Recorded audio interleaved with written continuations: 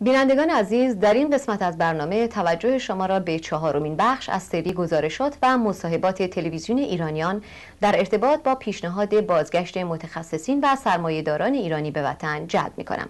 در این هفته می‌نشینیم پای سخن اسماعیل پوروالی، روزنامه‌نگار پرسابقه و سردبیر نشریه وزین روزگار نو در پاریس.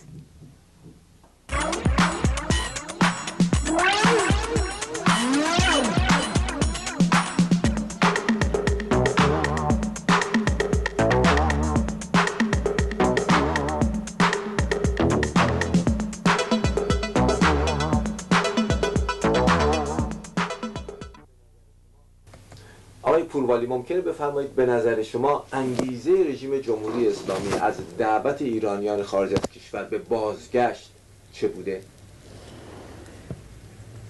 جواب این سوال زیاد آسون نیست و یا اگر هم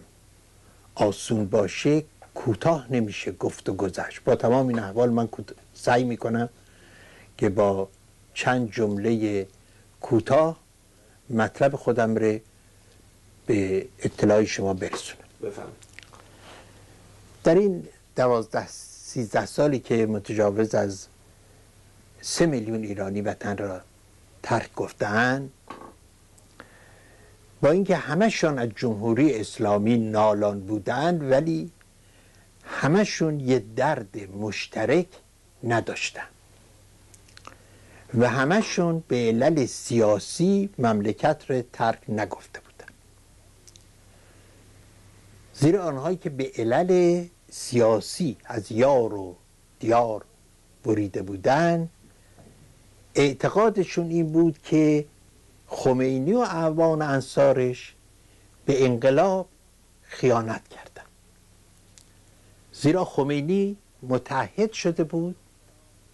که بعد از پیروزی انقلاب مجلس مؤسسانی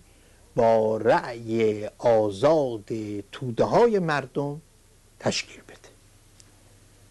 و این مجلس مؤسسان که نماینده قاطبه ملت ایران بود سرنوشت آینده مملکت را معین کنه. اما خمینی نقض عهد کرد و مهندس بازرگان را که مأمور تشکیل مجلس مؤسسان شده بود وادار کرد که به جای مجلس مؤسسان مجلسی زیر عنوان مجلس خبرگان با عده معدودی تشکیل بده که به هیچ وجه این مجلس تازه نمیتونه جای مجلس مؤسسان رو بگیره و این مجلس خبرگان بود که بر طرح ولایت فقیه او صحه گذاشت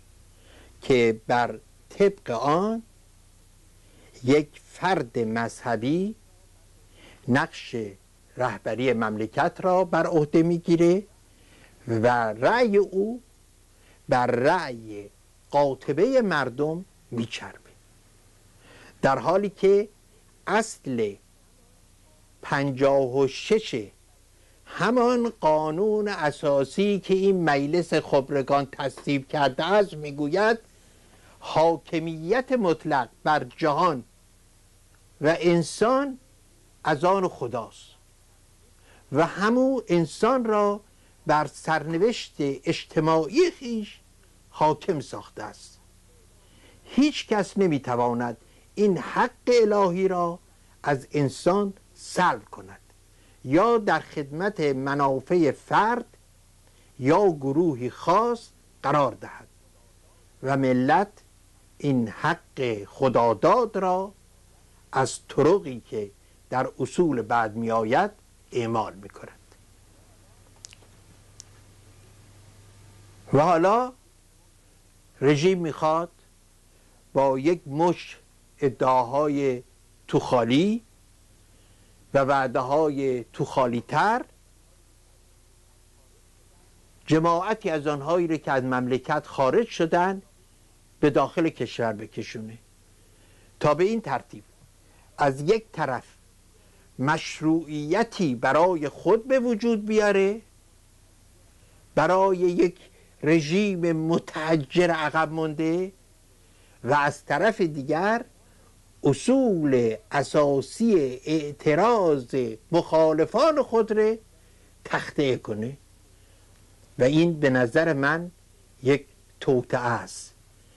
یک توطئه‌ای برای تسجیل رژیم که باید با آن مبارزه کرد.